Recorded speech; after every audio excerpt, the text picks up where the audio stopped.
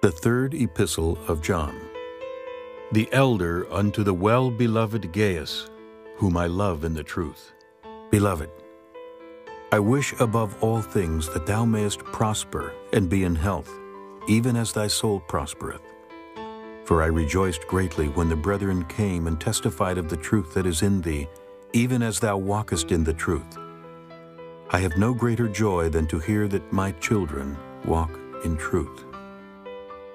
Beloved, thou doest faithfully whatsoever thou doest to the brethren, and to strangers which have borne witness of thy charity before the church, whom, if thou bring forward on their journey after a godly sort, thou shalt do well, because that for his name's sake they went forth, taking nothing of the Gentiles. We therefore ought to receive such, that we might be fellow helpers to the truth.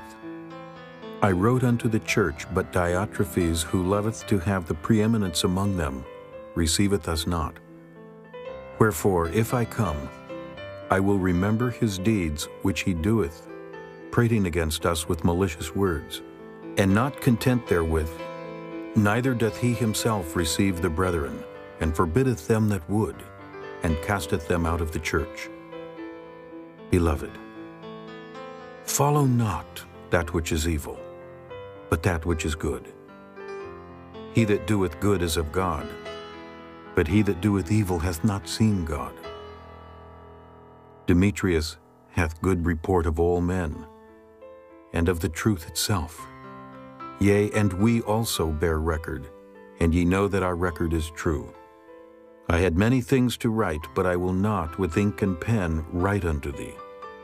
But I trust I shall shortly see thee, and we shall speak face to face. Peace be to thee. Our friends salute thee. Greet the friends by name.